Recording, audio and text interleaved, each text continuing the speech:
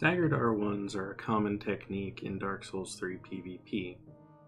By attacking and pausing briefly before stepping forward slightly and attacking again, you get closer to the target you are swinging at. This is useful for mix-ups and punishing panic rolls. However, Dark Souls 3 stores moveset information in strange and mysterious ways. If you switch weapons after the initial attack and step into an attack after this, it will use the same swing animation as the initial weapon.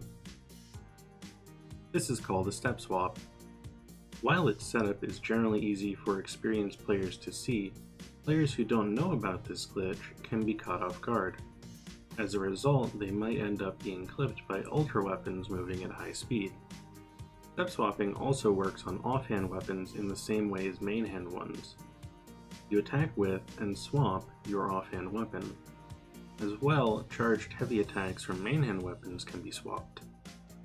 The underlying reasons for this in the game code may or may not differ, but the technique for swapping many weapon arts between weapons can be the exact same as a normal step swap. Today we will focus on 3 weapons that have complementary weapon arts. To do these swaps, all you need to do is perform the weapon art of one weapon, swap to the other weapon you want, and take a tiny step forward right before you activate the weapon art again. If you step forward too early, you will not retain the original weapon art. It is best to only step once you have changed weapons.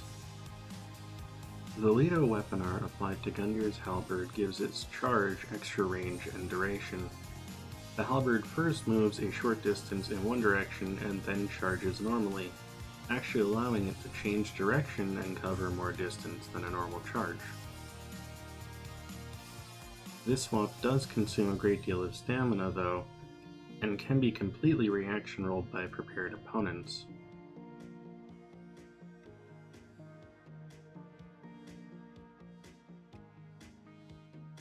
Ring Knight Spear's weapon art can be swapped onto both Ledo and Gundyr.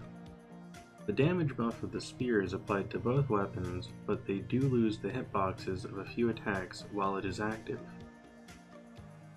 Fortunately, the standard attack and weapon arts are not affected by this. Players who panic roll away from the following Gundyr charge on this swap can be severely punished for it, as they will be roll caught. There are plenty of other applications for this swap, but the primary focus of this video was to explain the weapons that I use.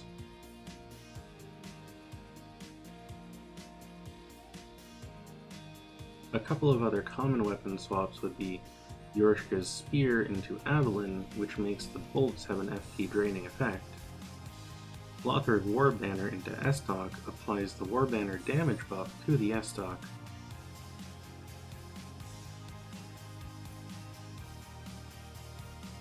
Priest Chime into Sacred Chime of Filianor can allow you to use the Filianor buff without meeting the requirements, giving you HP regeneration that remains when you put the chime away. This swap is slightly more difficult because you must get through the dialogue box telling you that you don't meet the requirements. I hope this tutorial was helpful for you. If you have any questions, feel free to ask them in the comments below. Thank you for watching.